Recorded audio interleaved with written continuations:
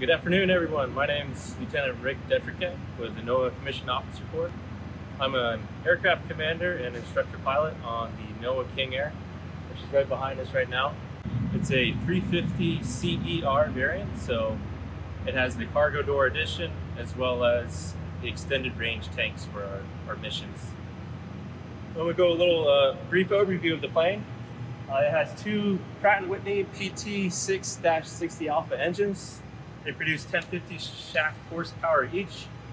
They have four bladed props along with the extended range tanks, which gives us about 5,200 pounds of fuel. That can give us 7 to 8 hours of survey time if needed. Fully pressurized, retractable tricycle landing gear. It has the beefed up landing gear for the heavier weights. We typically take off in the 15 to 16,000 pound range. Our max takeoff weight being 16,454 pounds. Like I said, we can take quite a bit of fuel. There's actually 6 different fuel tanks on the plane. The outboard main tanks, the inboard auxiliary tanks, and then the extended range tanks, which, if any of you are familiar with King Airs, sit in the back of the cell there. So we can't carry any golf clubs. Basically, that's all taken up by fuel now. Some other cool things about the King Air are the winglets on the outside for aerodynamic purposes. There's also, it's a very low wing, pretty slim design. And like I mentioned, it is the cargo variant, so we have a large cargo door. And that just helps unloading and loading and setting up the mission equipment in the back. It also has a normal air stir door for normal ingress and egress, but the cargo door is super helpful during a mission outfitting as well. Typical crew for us is 2 pilots up front. We run an aircraft commander and a co-pilot or a pilot monitoring.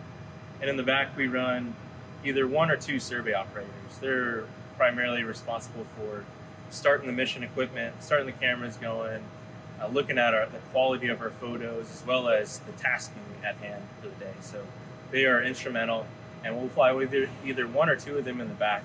And depending on the mission, we'll also fly with another survey operator on the ground to help speed up that data processing so we can get it out as quick as possible.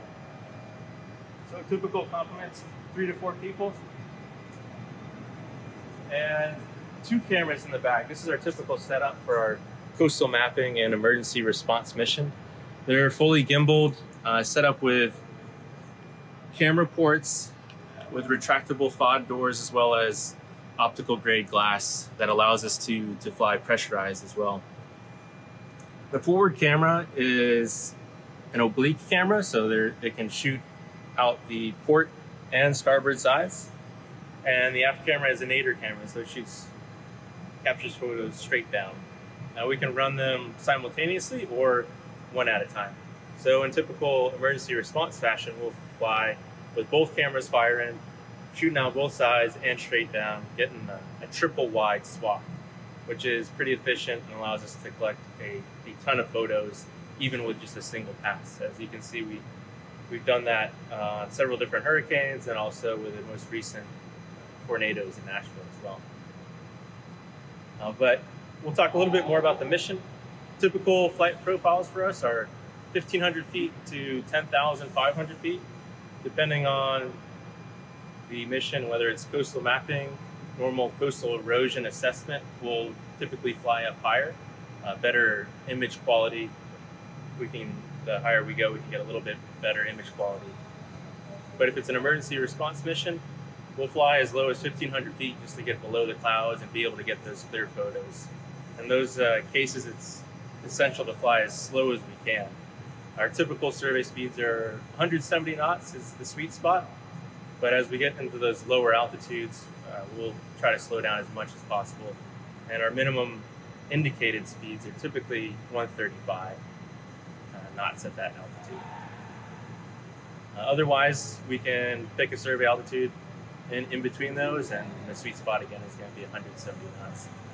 We can capture different ports of interest, different neighborhoods of interest, different coastlines, and we can really zoom or focus in on areas of damage. Our primary emergency response mission is to be the first responders after a storm comes by and fly straight to the area of max damage and survey as many passes as we can. Weather limiting, fuel limiting, traffic limiting. We'll capture photos for 5, 6, sometimes 7 hours. And as soon as we land, the survey operator is passing that data on to ground support personnel, and that data, those photos, are passed up to the RSD, Remote Sensing Division, where it can be utilized by all of our different stakeholders for emergency response on scene or further on support work down the road as that damage of the hurricane progresses. You can see our 2 cameras here. They're both the Planex cameras, and they are our typical outfit for the mission. I've been in NOAA for 8 years with the NOAA Commissioned Officer Corps. I went to a ship for 2 years, the NOAA ship Nancy Foster, and I had a blast doing all sorts of different dive ops, small mode ops, survey ops. I loved it. But I found out about the aviation side of NOAA, and I had to go see what that was about. So applied, got accepted, went to flight school, and I started flying the NOAA Twin Otters, which fly amazing missions, fantastic missions. But I found out about the King Air, and as pilots do, I wanted to fly another plane and see what that was all about as well. So I've been flying the King Air for 2 years now.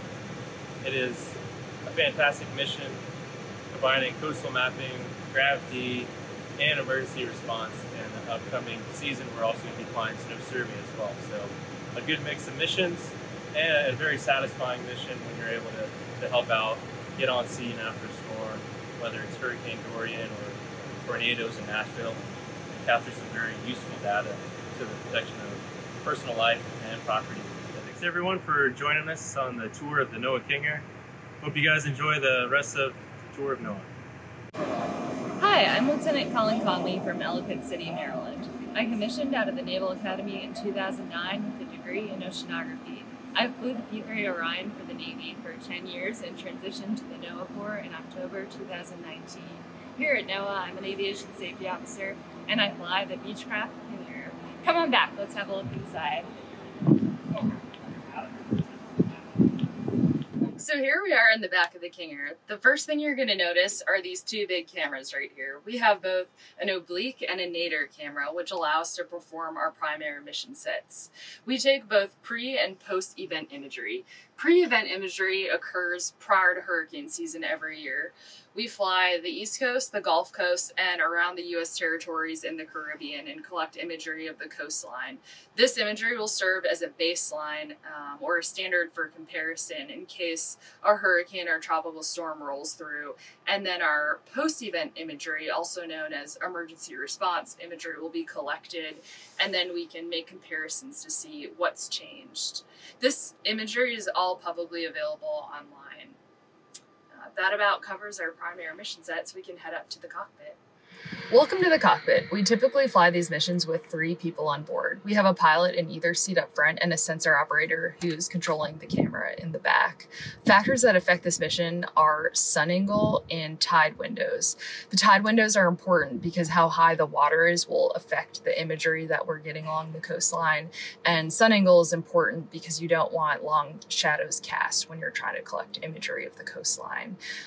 The left-hand pilot is flying off of an iPad that's showing them where to fly. So crew resource management is especially important here because the right side pilot is going to be monitoring your airspace, your traffic, making all their radio calls, setting the nav aids, that sort of thing. So you want to make sure everyone's working in unison to keep the aircraft safe at all times. We typically fly around 5,500 feet, lower if needed. We can't have any clouds below us, which is a pretty stringent requirement, but makes sense because the clouds will show up in all of the imagery. So that's often a limiting factor for us. But that's the basic gist of how we fly our coastal mapping missions. Thanks for joining me today for a tour of NOAA's Beechcraft King Air. Enjoy the rest of your tour of the Aircraft Operations Center.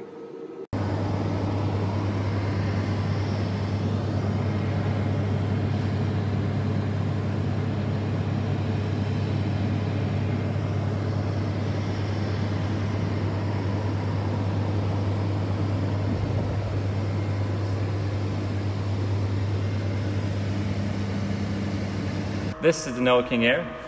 It collects pre- and post-storm imagery like this from Mexico Beach, Florida, before and after Hurricane Michael.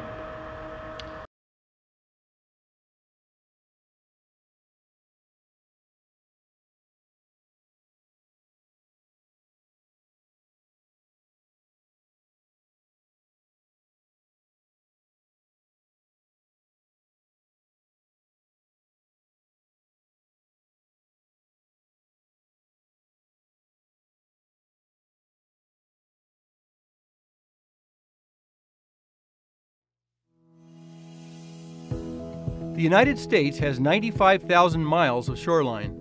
These dynamic coastal regions are vulnerable to flooding, property destruction, and beach erosion from severe weather and sea level change.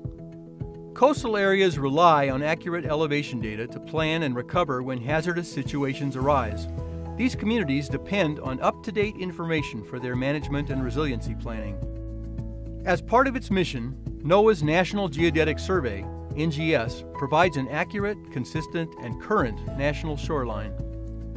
NGS's mean high water line is considered the nation's official shoreline. It is used to create and maintain NOAA nautical charts. These charts are used by commercial and recreational boaters to navigate safely and avoid potential hazards. NGS's shoreline is also a crucial source for defining our nation's boundaries and territorial limits. Remotely sensed data from aircraft is collected to map the shoreline. The use of aircraft-based sensors, such as a digital camera and topobathy LiDAR system, allows large areas to be surveyed in a short amount of time.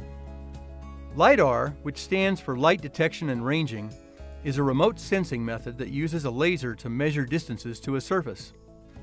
NGS uses a unique type of sensor called topobathy LiDAR. It collects wide swaths of elevation data on both land, or topography, and in shallow water areas, or bathymetry. Bathymetric data has historically been difficult to acquire in these highly dynamic coastal zones, since NOAA survey ships cannot travel safely close to the shoreline. NGS's topobathy LiDAR system uses a green laser that operates in a circular scan pattern to penetrate shallow water near the shore. The high-density point data is combined with GPS and other positional data to create precise 3D topographic and bathymetric elevation models. NGS uses coastal elevation data to map the mean high-water shoreline, which is a tidally referenced boundary. The shoreline is verified using aerial imagery that is collected along with the LiDAR data.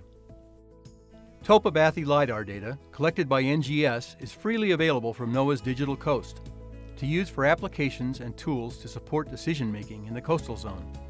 Academic and research organizations use coastal elevation LiDAR data to develop ocean and coastal models. These 3D models help researchers understand ocean circulation. Elevation data is an important part of the model because circulation is influenced by friction, which is related to the height of the seafloor. Coastal engineers and scientists use elevation data to understand sediment movement, beach erosion, and sediment budgets. This information is used to develop management plans to restore, monitor, and maintain beaches in the coastal zone. Elevation data is also one of the most important parameters for modeling inundation. Topobathy LiDAR data is especially valuable due to its accuracy and its seamless transition from land to water. Coastal managers and decision makers use visualization tools that incorporate these elevation models to understand vulnerability, increase resilience, and develop hazard mitigation plans. These are only a few of the many ways that elevation and shoreline data are being used to help keep coastal communities safe and resilient. NOAA topobathy LiDAR data is a critical component for meeting the challenges of an uncertain future.